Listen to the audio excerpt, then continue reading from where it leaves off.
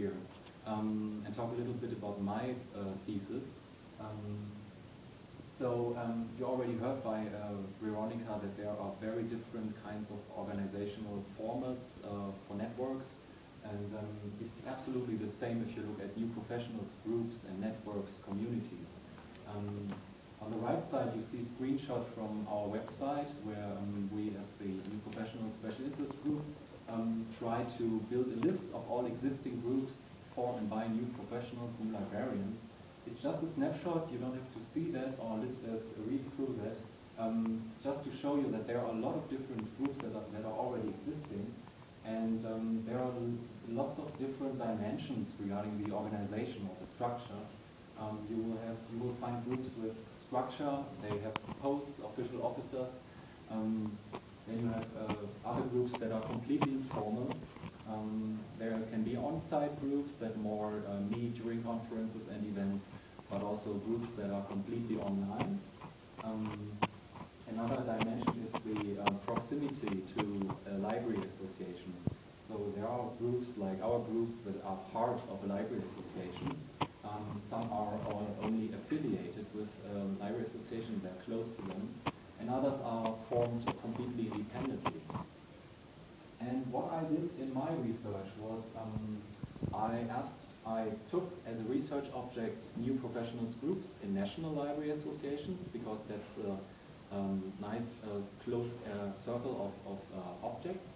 And I was very interested to take a look at how are these groups organizing themselves, and how's the structure, and how is their practice. That's the first and main question for my research. And then I also asked, are there any challenges maybe that these groups are facing, and what are the possible solutions that they come up with to cope with these challenges? Because new professionals are very specific or very unique kind of people, because they have a unique approach to using technology in their daily life and to organize themselves. They connect with each other in very special ways in comparison to former new professionals generation. And I took a look at different areas of their work, which you can see on the right side, which involve mission and goals, the structure of the group, the management, activities of the groups, and so on. And in the middle you see the 5 different library associations that these groups were a part of. So it's a very broad variety from Australia to Latvia. And here are just some outcomes. This was a thesis, a master's thesis, so I could talk about that the whole day, but I just want to highlight some things for you. Some details first. It turned out that there were only very few practices that were shared by all of these groups. Like, for example, the themes in their mission and states, mission and goal statements.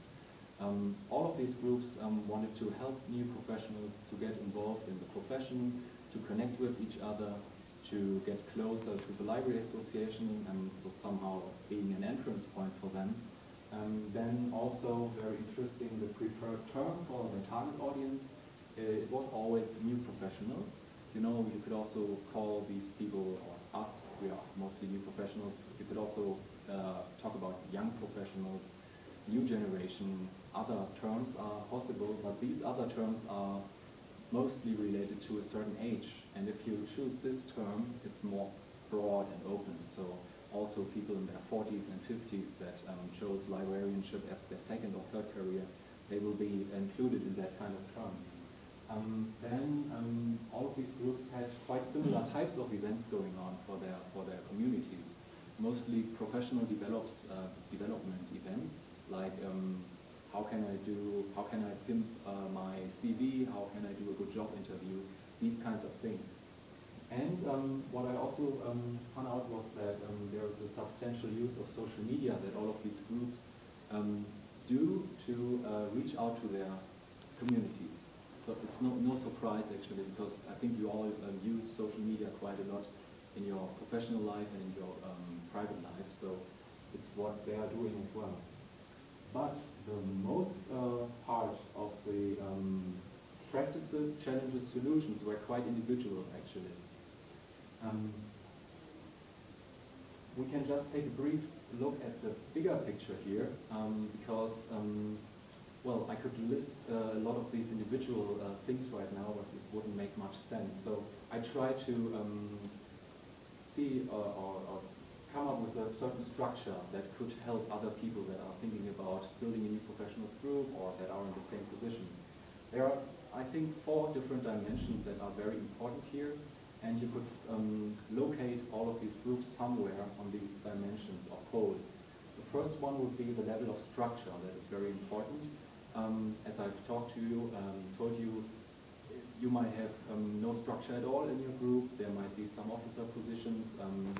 The size also varies very, very much from country to country. Then the effects of online and on-site, because if you think about outreach to your community, events that you are organizing, or the presence at library associations meetings, if you're doing all of that online, it's very easy for everyone to take part because you don't have to move and you can do that from a home desk like Veronica has just done it here. But then maybe the boundary between the people won't be that good because you don't know each other in person. On the other side, on-site events are very nice because you get in touch with people, you get to know each other, you maybe make some new friends, and this lasts longer, possibly. On the other side, not everyone can join these on-site events, so this is a very important dimension, I think, for new professionals groups. The third one, a more strategic one, is the direction of activities. So if you organize stuff as a new professionals community or network, it's important to think about where are we going to go with this and how are we going to do this. So for example, there were some groups that were national, but they also had some kind of international scope. The world is coming very close to each other. It's very easy to connect between countries nowadays. So maybe as a national group you want to take part in some international event, or you even want to cooperate with another group, with an international group, to do some national stuff in your country. Also, you might think about, should I want to have this event organized only by myself? Then you probably have a little more freedom about the topic and the way you do it, but then you also have to do everything for yourself. So you have to find money and do all the organizing things. On the other side, it's maybe a little easier, the organizing part, if you team up with other groups or parts of your library association, because then there will be shared efforts regarding marketing, sponsorship, and so on. But you might not be able to choose what you want to do exactly, because there are other players for the same event. And to sum these things up, I think there's a major thing underlying here. It's short-term activism versus long-term goals. Because if you start with a group of people that you know, some friends that you made at Bobcats, for example, and you build a new professionals group, then it's very much about the now and here and what do you want to do. It's short-term activism, as I call it. But you might not think about the long-term goals of your group or your community at that point.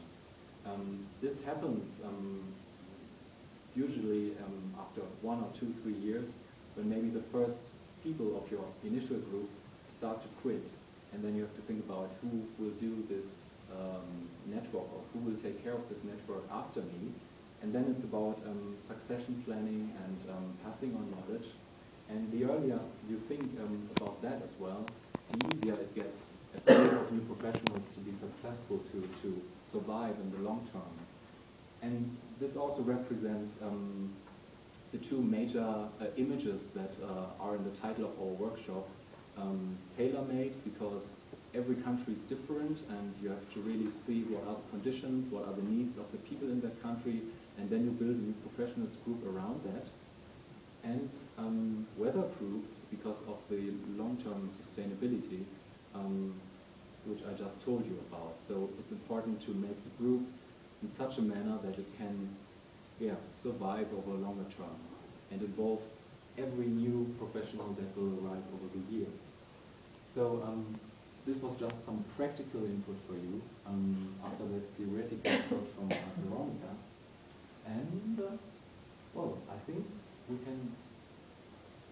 workshop part, with the creative part right now. Because we want you to think a little bit about what we've told you and do some creative exercise.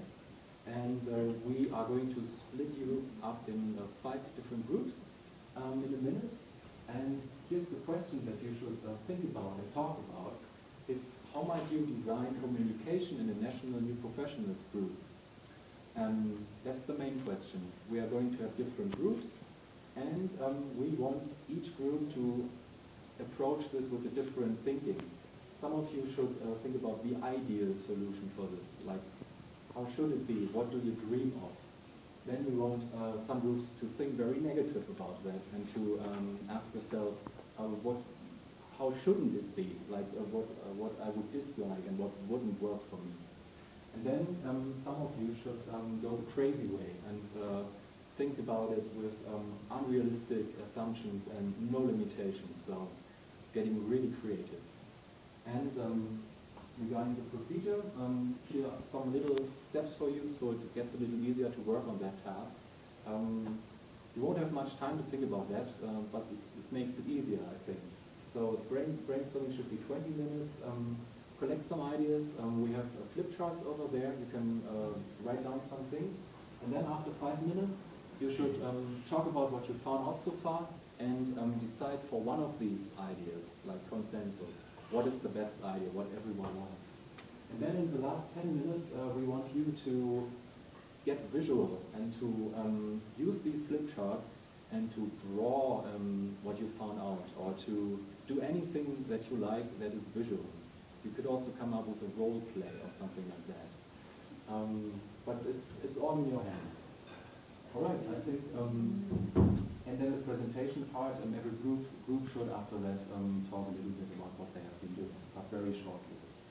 So I think I can just go through the room and